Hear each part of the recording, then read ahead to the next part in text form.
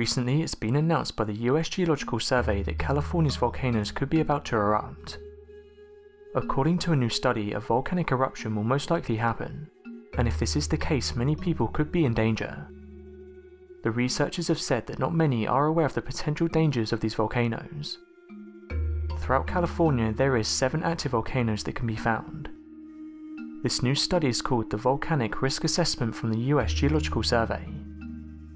Although 7 active volcanoes can be found, the survey showed specialists there's 8 volcanic areas that fall within the moderate high or very high threat range.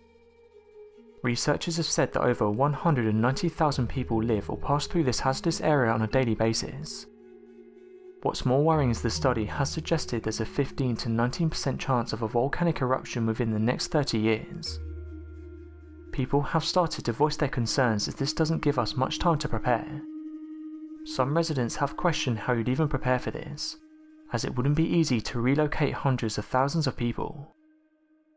Most of the volcanoes found in the region erupted hundreds or even thousands of years ago, so the researchers have said they're due another eruption soon. So what do you guys make of this? Let me know your thoughts in the comments. Recently there has also been worry about Yellowstone. For the past few years, experts have been keeping a close eye on Yellowstone, and it's been announced they found something. All over the world, seismic activity has been increasing in recent years, and this process seems to have increased during the early days of 2019. One of the worries is that will these tremors affect Yellowstone? The newest information is that a 465-mile-long piece of molten rock is rising directly under Yellowstone. Scientists had this to say: "We are closely monitoring a 465-mile-long piece of molten rock rising below the Yellowstone caldera. It's been shown that this volcano has erupted 3 times in history, with the first one being around 2.1 million years ago, the second 1.2 million years ago, and the most recent being 640,000 years ago. We have discovered that Yellowstone's magma chamber is slowly rising each year. With all this activity, it's led scientists to speculate one of the largest supervolcanoes in the world might be about to erupt.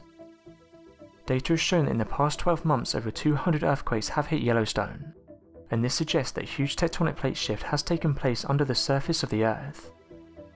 There has also been an increase in the gas outlet and seismic activity both under and above the ground surface.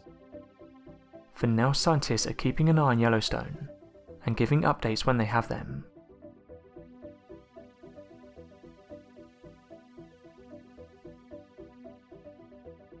Thanks for watching, and don't forget to subscribe for more videos.